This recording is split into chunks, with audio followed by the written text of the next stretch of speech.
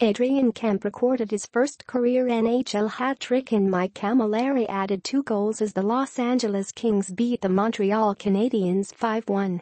After Paul Byron opened the scoring for Montreal midway through the first period, the Kings responded with 5 unanswered goals to hand the Habs their 6th straight defeat. Cammalleri, who inked a 1-year deal over the summer to return to the Kings, had a hand in 4 of Law's 5 goals. He started the scoring for the Kings in the first period by celebrating the Dodgers' playoff run with his own special kind of baseball swing.